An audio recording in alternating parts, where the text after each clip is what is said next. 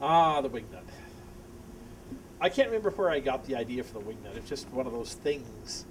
Um, Many of those people, as I've said before, that participate at the meal have the challenge of mental health. That being said, sometimes they refer to each other, sometimes kidding, sometimes in a more serious way, one to the other to the one, as just a bunch of wingnuts. Oh, or you wingnut, that sort of thing. So much so that the breakfast that is put on, the Sunday breakfast put on by the two different worker houses, is known as the wingnut or the wingnut breakfast. And then there are those of us that come out on somewhat continuous basis and want to make a big difference. And we're out there on a continuous basis rather than just hit and miss. And to be honest, for us to do it on a regular basis and to do this kind of work, we've got to be a little bit off our rocker too. Most people ask us, well, why do you want to do this? So perhaps we're just a bit loose or crazy as well, which is to say anybody can be a wingnut. So I wear my wingnut. Another reason I wear it is if I wear it as opposed to a crucifix or a Star of David or some other symbol of faith or specialness, embedded with jewels or gold or silver, what it may be, it would set me aside, set me off to the side from other people and make me special. For $1.58 down at East Harbor, I can buy a wingnut. And it makes me approachable. People will come up to me if I was wearing something special or I had a badge or some sort of special identification. They might be a bit intimidated, but anybody wearing a wingnut is definitely approachable. Well, some of the jobs are obviously it's food prep. The other part is food service. We also run a shelter in conjunction with Dorothy Day House, so we need volunteers to help. It's just sort of monitor things. So when things start to sort of get a little bit out of hand, we have somebody there to say, well, let's calm down, let's just try to work this out. And we're working with a difficult population, but if you go in and respect them, they'll respect you and things work much easier. So I guess there's a certain amount of respect involved. What was your question again? Well, what would a volunteer be doing? Mainly food service, working in the shelter, hopping in the van and going with me down to the food bank, down to the restaurant supply, picking up foods, bringing it back here, breaking it out of boxes and putting it on the shelves, throwing out stuff that's perhaps a little on the old side. I don't get my car washed as a side benefit. So pot washing and all in that. the evenings during the winter, we go out 3 nights a week. This is where we started. We started coming out at night, thereby our name, Night on the Streets. Every Monday, Wednesday, and Friday from basically Thanksgiving through Easter, we come out from about 7 to about 9-ish or so, bringing out, at this point, soup, hot chocolate, some sort of an extra goodie, whether it's candy or it's Luna Bar or Cliff Bar, or so we have this fabulous family out in Moraga that makes these horrendous amount of cookies, homemade cookies, so much that it's actually become a ministry of their own, which they call Cookies with Compassion.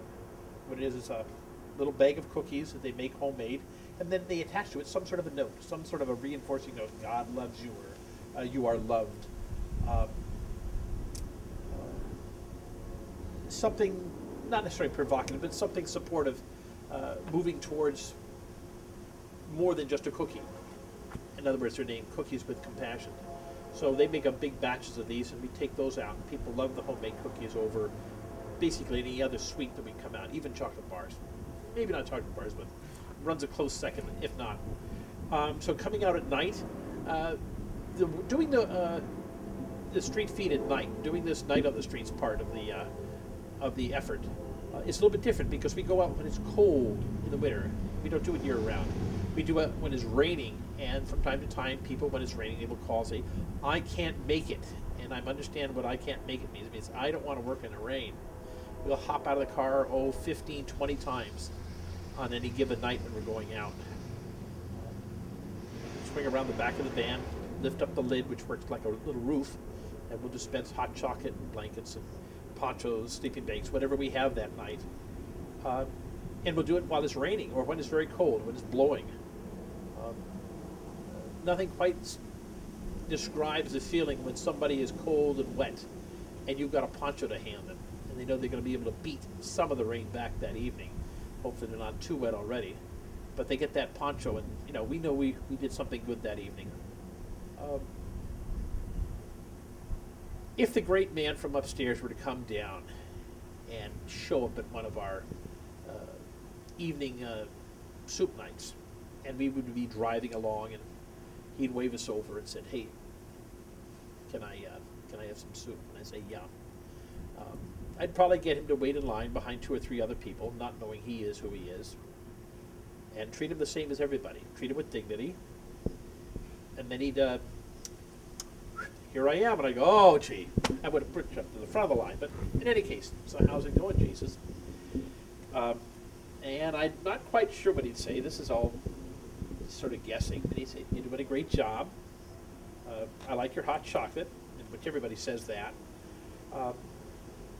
And I guess he would say something encouraging like, "Keep up the good work, because there's so much to be done." We have met him out there for 11, going on 12 years now, because it is my belief that he is out there with us, as well as he is within each one of those people that we feed. Something we don't necessarily think about. There is that spark of divinity within all of us. Something that we greatly ignore. Sometimes that spark is a flame, sometimes it's a raging fire, but sometimes we greatly ignore it, and we don't realize that there is the spark of divinity. There is Christ within every one of those folks out there.